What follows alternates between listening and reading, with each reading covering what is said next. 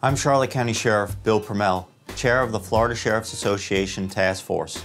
Over the last 6 months, the Florida Sheriff's Task Force conducted Operation Spring Cleaning.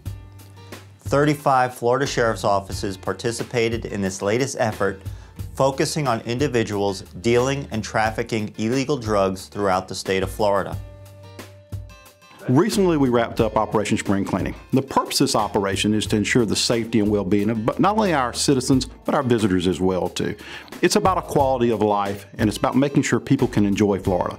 Florida is a dream destination for so many people across the nation, but for us, it's home.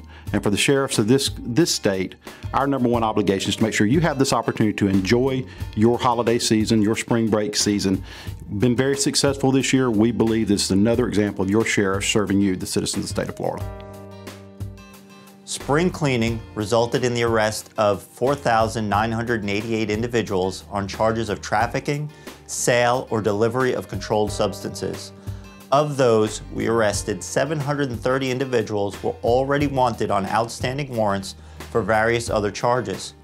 The operation netted over 12 million grams of illegal drugs being pushed on our streets, and in addition, 1,679 illegally possessed firearms were seized.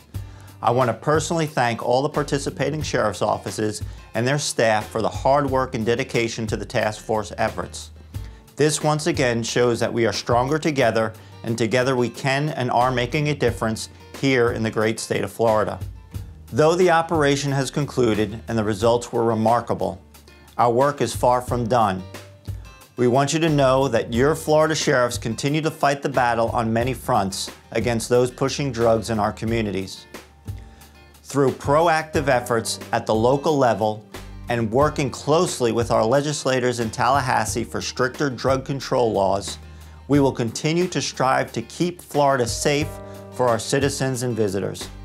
On behalf of the Florida Sheriff's Association Task Force, I thank you for your support.